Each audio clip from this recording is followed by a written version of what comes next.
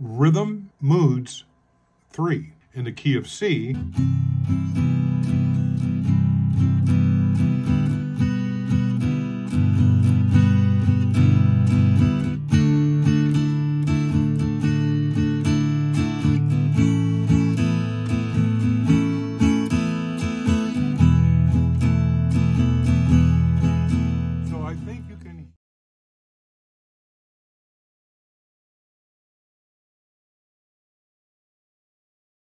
So this chord progression, I would memorize it.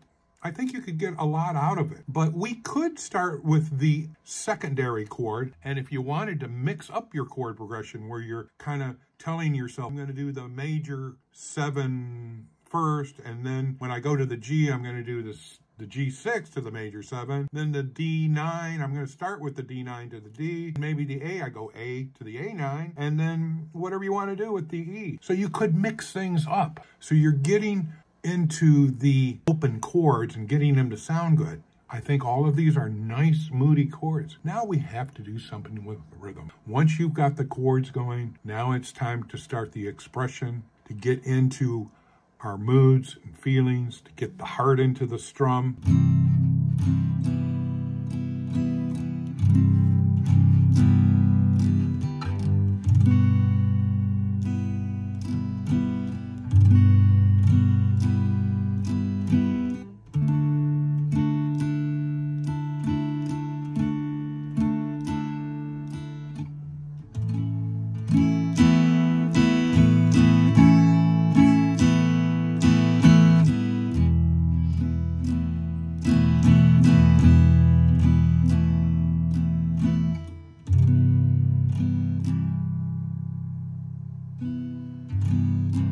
Now, once you work with that rhythm and you're starting to express yourself with the loud and soft and the dynamics, maybe the timbre, the coloration of where you're strumming, back here at the bridge, where you're strumming your chord, moving your timbre around, roll into that rushing technique, or up, like down, up.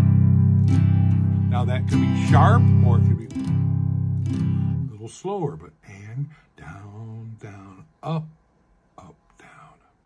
You keep the rhythm, the timing's the same, but you can do things with your strokes, with your rhythm, okay? With your strum, the dynamics. And whether it's a brisk strum or a slow, arpeggiated almost strum, where I go,